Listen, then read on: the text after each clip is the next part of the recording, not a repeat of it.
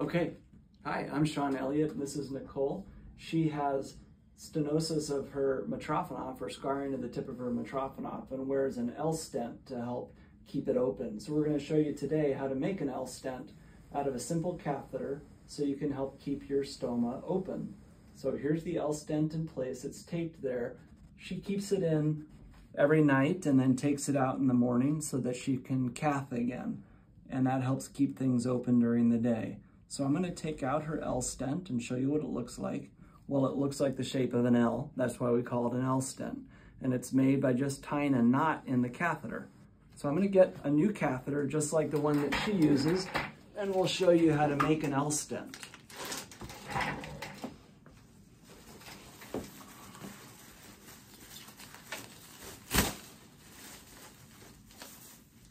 So there's her old L-stent.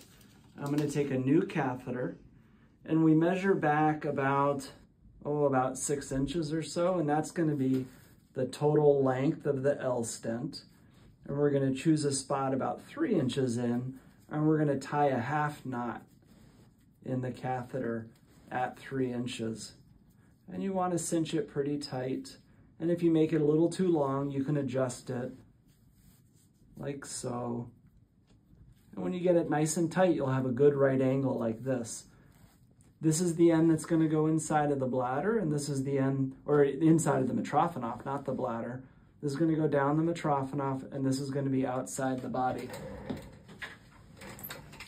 Now I'm going to cut it so that it's about 3 inches on both ends.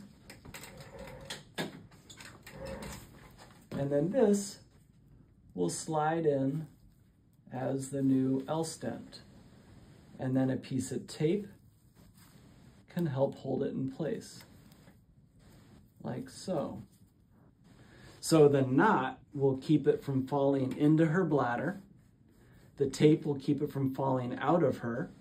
The fact that there's a knot here also makes a nice right angle so that the catheter sits flush with the skin so that the tape can hold it down better. The length that we made here, the 3 inches or so, is important. You wouldn't want it to be 6 inches, or the whole L-stent would be sticking down into her bladder and she'd get more UTIs. So we want this to be inside the stoma to go across the scarring, but not be so long that it goes into her bladder.